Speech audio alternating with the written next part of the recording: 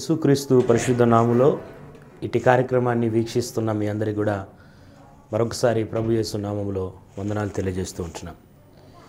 ఈ ప్రత్యేకమైనటువంటి ఈ దినాన మరొకసారి దేవుడు తన కృపలో మనందరినీ కూడా క్షేమంగా కాపాడి మంచి ఆరోగ్యాన్ని ఆయుష్ దేవుడు మనకు అనుగ్రహించాడు. ఇది కేవలము దేవుని యొక్క కృప ఉంది. ఈ ప్రత్యేకమైన సమయంలో దేవుని యొక్క వాక్యములో నుండి ఒక లేఖన భాగాన్ని మనము చదువుకుందాం. ఈరోజు మనం ధ్యానం చేయబోయే ప్రాముఖ్యమైన అంశం ఏంటనగా మానవుని యొక్క జీవితంలో 3 ప్రాముఖ్యమైనటువంటి దశలను మనం చూడగలం. అదేంటనగా మొదటిది బాల్య దశ, యవ్వన దశ, వృద్ధాప్య దశ. బాల్య దశలో క్రమశిక్షణ, రెండవదిగా చదువు, మన ఎడ్యుకేషన్, దీన్ని మనం చూస్తూ ఉంటాం. రెండవదిగా యవ్వన దశ. యవ్వన దశకు వచ్చేసరికి మొదటిగా వివాహము, రెండవది మరి సంపాదన, మూడవదిగా కుటుంబాన్ని చూస్తాం. ఇక వృద్ధాప్య స్థితికి వచ్చేసరికి ఈ 2 దశలలో చేసిన దానిని బట్టి తృప్తి లేక సంతోషం, చేసిన దానిని బట్టి మనసు నిమ్మలంగా చేసుకోవడం లాంటివి మనం చూస్తూ ఉంటాం. మానవుని జీవితంలో ఈ 3 ప్రధాన స్థితులను మనం చూస్తూ ఉంటాం. ఈ ప్రత్యేకమైనటువంటి సమయంలో వివాహము అనే విషయాన్ని గురించి కొద్ది నిమిషాలు మనము ధ్యానం చేసుకుందాం. బైబిల్ ఉన్నవారు మీ బైబిల్లో త్రిప్పండి. హెబ్రీయులకు రాసిన పత్రిక మరి 13వ అధ్యాయము 4వ వచనాన్ని మనం గమనిస్తూ ఉంటే అక్కడ ఈ విధంగా వ్రాయబడి ఉంది. వివాహము అన్ని విషయములలోకెల్లా ఘనమైనది గాను పానుపు నిష్కపటమైనది గాను ఉండవలెను అనే మాటను మనం ఇక్కడ చూస్తూ ఉన్నాం. వివాహము అనున్నది అన్ని విషయాలలోకెల్లా ఘనమైనదని బైబిల్ తెలియజేస్తూ ఉంది. వివాహము అనగా ఏంటంటే ఈ 4 అక్షరాలు చాలా ప్రాముఖ్యత కలిగినవి. మన భారతదేశ సంస్కృతి చాలా గర్వించదగింది. దేని విషయంలో అని అంటే గనక వివాహము విషయంలో. మన భారతదేశంలో వివాహానికి ఉన్నంత ప్రాధాన్యత ఇక దేనికి లేదు. కారణం ఏంటంటే భారతీయ మహిళ కావచ్చు, లేక భారతీయ ఒక పురుషుడు కావచ్చు, వివాహానికి ఆ విధమైన గౌరవాన్ని ఇస్తూ ఉంటాం. కనుక వివాహము అనే ఈ 4 అక్షరాలను మనం గమనిస్తే గనక వి అనగా విడిగా ఉన్న, వా అనగా వారిరువురిని, హా అనగా హత్తుకొని ఉండేలా, ము అంటే ముడివేయడమే వివాహం. విడిగా ఉన్న వారిరువురిని హత్తుకొని ఉండేలా ముడివేయడమే వివాహం. వివాహము యొక్క ప్రాధాన్యతను మనం చూస్తూ ఉన్నాం. ఈ వివాహము అన్ని విషయాలలో ఘనమైనది అని బైబిల్ చెప్తూ ఉంది. ఎప్పుడు ఏ విధంగా ఇది ఘనమైనదిగా ఉంటూ ఉంది. ఈనాడు మనము చూస్తూ ఉన్నప్పుడు మరి మామూలుగా ఎన్నో కుటుంబాలు, ఎన్నో వివాహాలు, ఎన్నో దాంపత్య జీవితాలు ఘనమైనవిగా కనబడట్లేదు. చాలా కుటుంబాలలో సమస్యలు కనబడుతున్నాయి. చాలా కుటుంబాలలో భార్యాభర్తల మధ్యలో సమాధానాలు లేనటువంటి స్థితి. ప్రారంభంలో ఉన్నటువంటి ప్రేమ లేక అనురాగము లేక శ్రద్ధ రాను రాను కొద్ది రోజుల తర్వాత వారిరువురి మధ్యలో, భార్యాభర్తల మధ్యలో అది తగ్గిపోతూ ఉంది. ఈ విధంగా జరుగుతూ ఉన్నప్పుడు అది ఘనమైన వివాహము ఎన్నటికీ కూడా కాదు. మరి దేవుని యొక్క ప్రణాళికలో, దేవుని యొక్క మదిలో వివాహము యొక్క ప్రాధాన్యత ఏంటి? అసలు మొదటిగా వివాహం అనగా ఏంటి అని గనక ఆలోచిస్తే, ఈ వివాహం అనేది ఆ దేవాతి దేవుని మదిలో పుట్టినటువంటి ఒక మహత్తరమైనటువంటి ఆలోచన. ప్రారంభంలో దేవుడు మానవుని తయారు చేశాడు. ఆ మానవుడు ఒంటరిగా ఉండుట చూసి తనకు సాటి అయిన సహాయాన్ని దేవుడు తయారు చేశాడు. ఏదేను తోటలో ఆదాము ఒంటరిగా ఉన్నటువంటి వేళలో దేవుడు అతనికి తోడుగా ఒక స్త్రీని అనుగ్రహించాడు. ఇది ఈ భార్యాభర్తల బంధం అనున్నది దేవుని మదిలో పుట్టినటువంటి ఒక మహత్తరమైన ఆలోచన. ఈ ప్రత్యేకమైన సమయంలో వివాహము యొక్క ప్రాధాన్యతను మనం చూద్దాం. లేక ఘనమైనదిగా మన వివాహం ఉండాలి అంటే ఈ కార్యక్రమాన్ని వివాహం ఆడిన వారు చూస్తుండొచ్చు, వివాహం ఆడబోతున్న వారు చూస్తూ ఉండొచ్చు. సరే, ఏ తరగతి వారు చూసినప్పటికీ కూడా వివాహము గూర్చిన కొన్ని విషయాలను మనము తెలుసుకోవాల్సిన ప్రాధాన్యత ఉంది. కనుక ఘనమైన వివాహం ఎప్పుడు మనము చూడగలం? ఒకవేళ మన వివాహ జీవితము ఘనమైనదిగా ఉండాలి అనంటే దానిలో 2 పద్ధతులు ఉన్నాయండి. ఒకటి భార్యకు ఉండాల్సినటువంటి బాధ్యతలు, రెండవది భర్తకు ఉండాల్సినటువంటి బాధ్యతలు. వివాహం అనే దానిలో ఇద్దరు వ్యక్తుల కలయికనే వివాహముగా మనం చూస్తూ ఉన్నాం. ఈ వివాహం అనే దానిలో విడిగా ఉన్న వారిరువురిని హత్తుకొని ఉండేలా మనం ముడివేసినప్పుడు ఇద్దరు వ్యక్తులను ముడివేస్తూ ఉన్నాం. ఈ ఇద్దరు వ్యక్తులు కూడా వారి వంతు బాధ్యత వారు వహించాల్సిన అవసరం ఉంటూ ఉంది. ఈ సమయంలో దేవుని యొక్క వాక్యములో నుండి మరి భర్త యొక్క బాధ్యతలు, ఘనమైన కుటుంబముగా ఘనమైన వివాహ జీవితాన్ని మనం అనుభవించుటకు గాను భర్త యొక్క బాధ్యతలు ఏంటి, వివాహ జీవితంలో మరి భర్త యొక్క బాధ్యతలు ఏంటో త్వరగా కొన్ని విషయాలను చూద్దాం. బైబిల్లో మనం గమనించినట్లయితే ఆదికాండము 2వ అధ్యాయము 23వ వచనాన్ని మనం అక్కడ చదువుతున్నప్పుడు అక్కడ ఈ విధంగా రాయబడి ఉంది. అప్పుడు ఆదాము ఇట్లనెను, నా ఎముకలలో ఒక ఎముక, నా మాంసంలో మాంసము, ఇది నరునిలో నుండి తీయబడిన గనుక నారి అనబడును. కాబట్టి పురుషుడు తన తండ్రిని తల్లిని విడిచి తన భార్యను హత్తుకొనును, వారు ఏక శరీరమై యుందురు. మొదటిగా ఘనమైన కుటుంబ జీవితంలో, ఘనమైన వివాహ జీవితంలో భర్తగా మొదటి బాధ్యత, భర్త పాటించాల్సిన మొదటి బాధ్యత లేక పురుషుడు పాటించాల్సిన మొదటి బాధ్యత ఏంటనగా భార్యను హత్తుకొని ఏక శరీరముగా ఆమెను మనం పరిగణించాలి. ఈనాడు చాలామంది పురుషులు వివాహం ఆడుతూ ఉన్నారు, కానీ తాను వివాహం ఆడిన స్త్రీ తన జీవితంలో ఒక భాగమని, తన శరీరంలో ఒక భాగమనే విషయాన్ని గమనించలేని స్థితిలో ఉన్నారు. కానీ బైబిల్ చెప్తా ఉంది, దేవుడు ఆదాము యొక్క మరి ప్రక్కలో నుండి ఒక ఎముకను తీసి ఆమెను ఒక స్త్రీనిగా తయారు చేసి ఆదాము దగ్గరికి తెచ్చాడు. అప్పుడు ఆదాము అంటున్నాడు, ఇది నరునిలో నుండి తీయబడిన గనక నారి అనబడును. రెండవదిగా అక్కడ ఏమన్నాడు, రెండవదిగా ఆమెను భార్యను హత్తుకొని ఉండాలి, వారు ఏక శరీరమై ఉండాలి. ఈరోజు వివాహ బంధము ద్వారా ఇద్దరు వ్యక్తులు జంటగా నడవాలని ఆశపడుతూ ఉన్నప్పుడు ఎవరైతే ఆ స్త్రీ ఉంటుందో, ఒక స్త్రీని మనం వివాహం ఆడినప్పుడు ఆ స్త్రీ మన శరీరములో ఒక భాగమని, మన జీవితంలో ఒక భాగమని ప్రతి పురుషుడు గమనించినప్పుడు వారి యొక్క కుటుంబ జీవితము ఘనమైన కుటుంబ జీవితముగా మనం చూడగలం.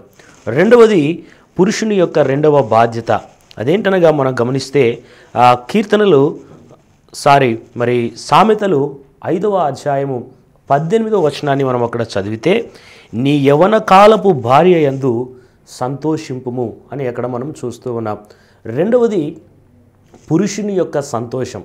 వైవాహిక జీవితములో, వివాహ బంధములో, దాంపత్య జీవితములో మరి ఘనమైనదిగా ఇరువురు కలిసి బ్రతకాలంటే భర్తగా రెండవ బాధ్యతను ఏ విధంగా నిర్వర్తించాలి అనగా భార్య యందు సంతోషించే ఆ లక్షణము మనకు ఉండాలి.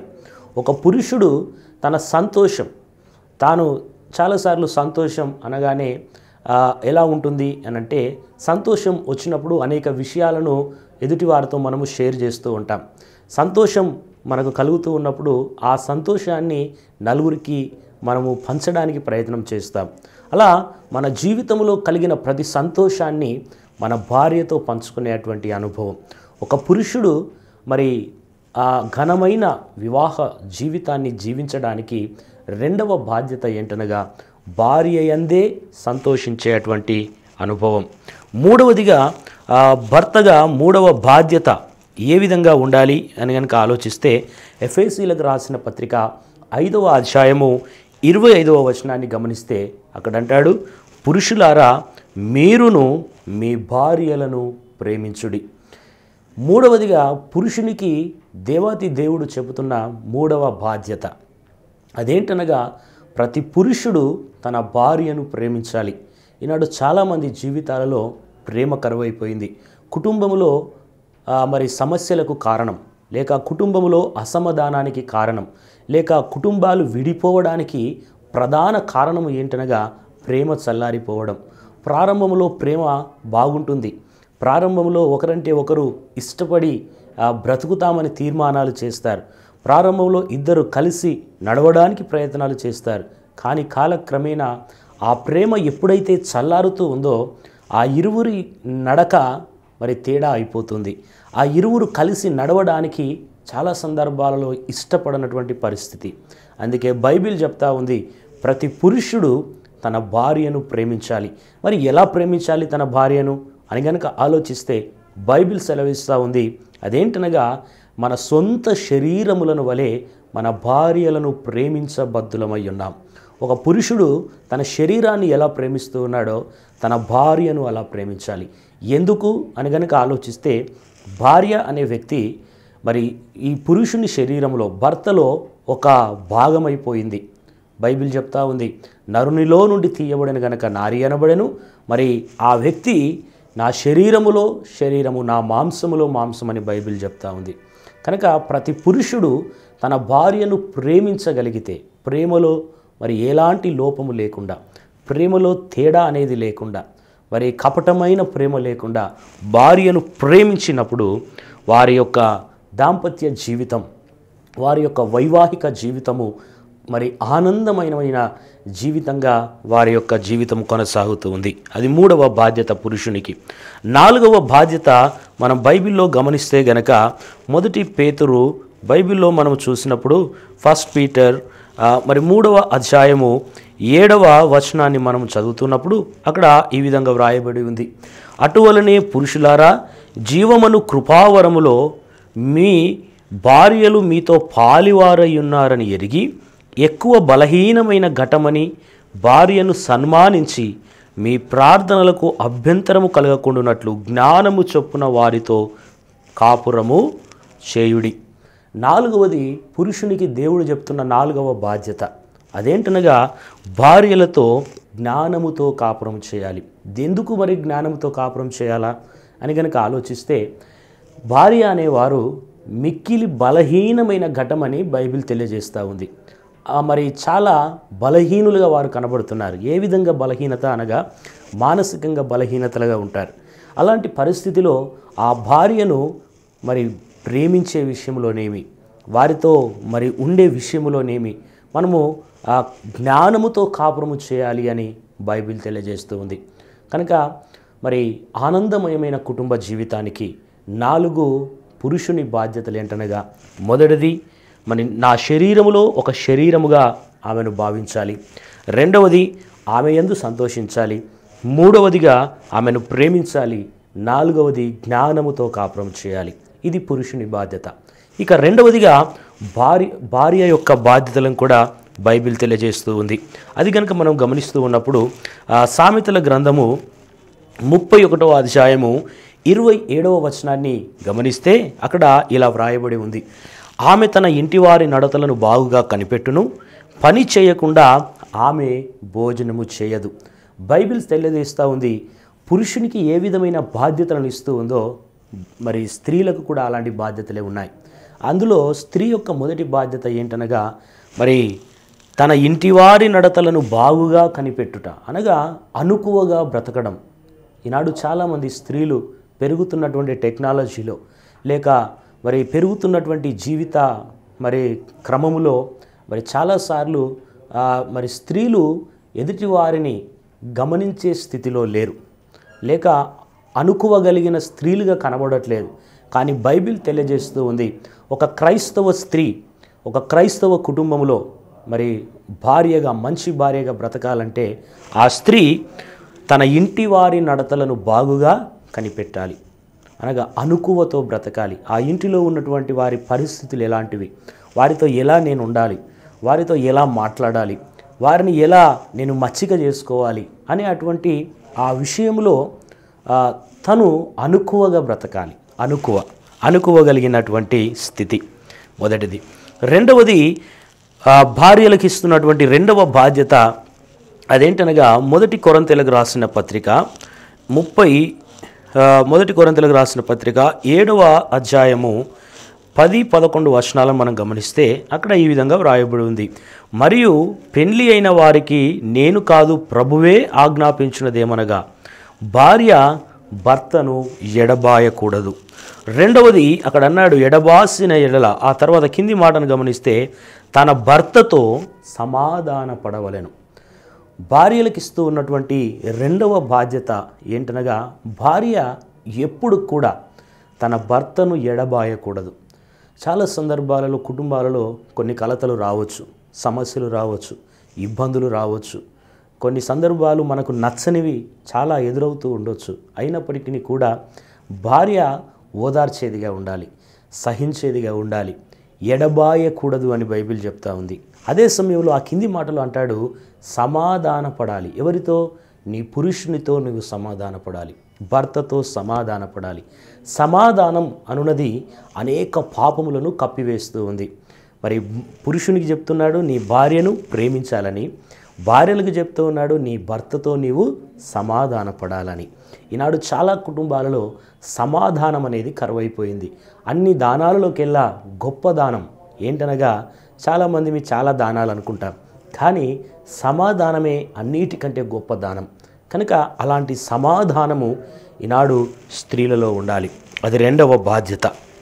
మూడవదిగా ఎఫెసీయులకు రాసిన పత్రిక 5వ అధ్యాయము 22వ వచనంలో గమనిస్తే అక్కడ అంటాడు స్త్రీలారా ప్రభువునకు వలె మీ సొంత పురుషులకు లోబడి ఉండుడి. మూడవదిగా స్త్రీలకు దేవుడిస్తున్నటువంటి మూడవ బాధ్యత ఏంటనగా పురుషులకు లోబడి ఉండాలి. చాలామంది స్త్రీలు లోబడే తత్వం లేదు. చాలామంది స్త్రీలు మరి కొన్ని సందర్భాలలో ఊరికినే కోపానికి వస్తూ ఉంటారు, లేక ఊరికినే మరి చాలా మరి ప్రెస్టేషన్కు గురవుతూ ఉంటారు. అలా కాకుండా స్త్రీలు లోబడే తత్వంలో ఉండాలి. మనం ఎంత చదువుకున్నప్పటికీ, ఎంత జ్ఞానవంతులమైనప్పటికీ, నీవెంత సంపాదిస్తూ ఉన్నప్పటికీ ఈ శిరస్సుకు ఈ శరీరం ఎలా లోబడుతూ ఉందో, సంఘము క్రీస్తుకు ఎలా లోబడుతూ ఉందో ప్రతి భార్య మరి భర్తకు లోబడాలని బైబిల్ చెప్తా ఉంది. సంఘమునకు శిరస్సు క్రీస్తు, భార్యకు శిరస్సు భర్త ఉంటూ ఉన్నాడు. కనుక ఈ శిరస్సుకు ఈ శరీరం ఎలాగైతే లోబడుతూ ఉందో ప్రతి భార్య తన భర్తకు లోబడి ఉండాలి. చాలాసార్లు ఈ లోబడే తత్వం లేకుండా పోతుంది. ఈ లోబడే తత్వం ఎప్పుడు వస్తుంది అంటే మొదట ప్రేమ ఉండాలి, ఆ ప్రేమతో సమాధానం వస్తుంది, ఆ సమాధానంతో లోబడే తత్వం వస్తుంది. కనుక ఆనందమయమైన కుటుంబంగా ఈనాడు బ్రతకాలి అనంటే మరి ప్రతి స్త్రీ తన భర్తకు లోబడే మనస్సు కలిగి ఉండాలి. అది మూడవది. నాలుగవదిగా మరి 1 తిమోతి రాసిన పత్రిక 3వ అధ్యాయం 11వ వచనంలో గమనిస్తే అన్ని విషయములలో నమ్మకమైన వారు అయి ఉండాలి. నాలుగవదిగా ఇది చాలా బాధ్యతతో కూడిన విషయాన్ని మనం చూస్తూ ఉన్నాం. అదేంటనగా ప్రతి భార్య అన్ని విషయములలో నమ్మకస్తురాలుగా ఉండాలి. మరి పురుషునికి నమ్మకంగా బ్రతకాలి.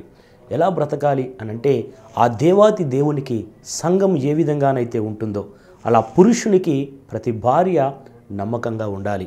ఉన్నప్పుడు ఆ కుటుంబం ఆనందమయమైన కుటుంబంగా ఈ లోకంలో ఉండగలుగుతూ ఉంది. ప్రియ స్నేహితుడా, స్నేహితురాల, మరి ఈ ప్రత్యేకమైన సమయంలో ఒకవేళ మన కుటుంబంలో కలతలు ఉండొచ్చు, భార్యాభర్తల మధ్యలో ఏమైనా సమస్యలు ఉండొచ్చు, మరి కలతలు ఉండొచ్చు. అయితే దేవుని వాక్యముతో మనందరం కూడా కడగబడాలి. దేవుని వాక్యం చెప్తా ఉంది భర్తలు మరి ప్రతి భార్యను తన శరీరముగా భావించాలి, మరి తన భార్య యందు సంతోషించాలి, మూడవదిగా తన భార్యను ప్రేమించాలి, నాలుగవదిగా జ్ఞానముతో కాపురం చేయాలి. ఇది పురుషుని బాధ్యత. మరి స్త్రీ బాధ్యత ఏంటనగా మరి అనుకోవగలిగి బ్రతకాలి, రెండవదిగా సమాధాన పడాలి భర్తతో, మూడవదిగా పురుషునికి లోబడి ఉండాలి, తన సొంత పురుషునికి అనగా తను పెళ్లి చేసుకున్నటువంటి భర్తకు లోబడి ఉండాలి, నాలుగవదిగా ఆ భర్తకి నమ్మకమైన స్త్రీగా నీవు ఉండాలి. మరి ఏ విషయంలో నీవు నమ్మకంగా లేకుండా పోతున్నావు కనుక జాగ్రత్తగా పరిశీలన చేసుకొని దేవుని వాక్యం అనే ఆ అద్దములో మన జీవితాలను కడుక్కొని మరి ఆ యొక్క వాక్యానుసారముగా మన కుటుంబాన్ని కట్టడానికి మనం ఇష్టపడినప్పుడు దేవుడు మన కుటుంబాన్ని దీవించేవాడై ఉన్నాడు. ఈ విధమైనటువంటి పద్ధతులలో ఎవరైతే వారి కుటుంబాన్ని కట్టుకుంటూ ఉంటారో ఆ కుటుంబం లేక ఆ వివాహ జీవితం మరి ఘనమైనదని బైబిల్ తెలియజేస్తూ ఉంది. కనుక ప్రేక్షకుడా, ఈ ప్రత్యేకమైన సమయంలో ఈ వివాహ బంధం అనేది మరి ఎంతో చాలా గొప్ప బంధం అయి ఉంటుంది. అన్ని బంధాల కంటే ఈ బంధం చాలా అద్భుతమైనది. లేక ఇద్దరికి సంబంధం లేని వ్యక్తులు తన జీవిత కాలమంతా కలిసి బ్రతికే అటువంటి ఒక అద్భుతమైన బంధం ఇది. ఈ వివాహ బంధాన్ని ఎవ్వరం కూడా చులకనగా చూడడానికి వీల్లేదండి. ఇది దేవుని మనసులో పుట్టిన ఆలోచన, దేవుడే నిర్ణయించిన ఆలోచన. కనుక దేవునికి ఘనమైనదిగా, దేవునికి మహిమ తెచ్చే కుటుంబాలుగా, ఆదర్శవంతమైన దంపతులుగా, లేక దేవుడు మెచ్చే కుటుంబాలుగా ఈ లోకంలో మనం జీవించాలి. అలా జీవించినప్పుడు మన కుటుంబాన్ని చూస్తున్న ప్రతి ఒక్కరూ క్రీస్తును చూడగలరు. బైబిల్ తెలియజేస్తూ ఉంది, కావున మీరు ప్రియులైన పిల్లల వలె దేవుణ్ణి పోలి నడవండి అని బైబిల్ చెప్తా ఉంది. దేవుణ్ణి పోలి నడవడం అనగా దేవుని వాక్యానుసారంగా నడవడమే. దేవుని వాక్యం అనే ఆ యొక్క మరి పునాది మీద మనం కట్టబడాలి. దేవుని వాక్యం అనే ఆ యొక్క విలువలను మనం కలిగి ఉన్నప్పుడు మన కుటుంబాన్ని చూస్తున్న ప్రతి ఒక్కరూ క్రీస్తును చూడగలరు. మన కుటుంబాన్ని దర్శిస్తున్న ప్రతి ఒక్కరూ ఆ ప్రభువును దర్శించినట్లుగా వారికి అనుభూతి కలుగుతూ ఉంది. కనుక మరి ఈ ప్రత్యేకమైన సమయంలో భార్యాభర్తలుగా ఉన్నటువంటి వారు మీ యొక్క భార్యాభర్తల బంధాన్ని ఇంకా ప్రేమగలదిగా, ఇంకా అనేక విధాలుగా వాక్యముతో మీ యొక్క దాంపత్య జీవితాన్ని మీరు కట్టుకున్నప్పుడు ఆ కుటుంబాన్ని దేవుడు బహుగా దీవిస్తాడు.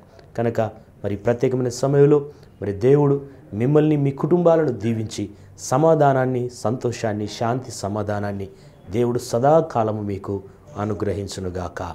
Amen, amen, amen. కన్ను మూసుకోండి, ప్రార్థన చేద్దాం.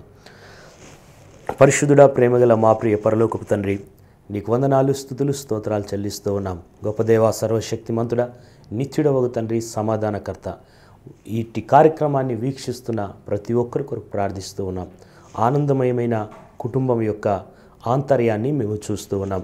దేవా, వివాహం అనున్నది ఘనమైనదని నీ వాక్యం తెలియజేస్తూ ఉంది. ఘనమైన వివాహములో మరి పురుషుని బాధ్యతలు, అదేవిధంగా స్త్రీ బాధ్యతలను మేము చూసాం.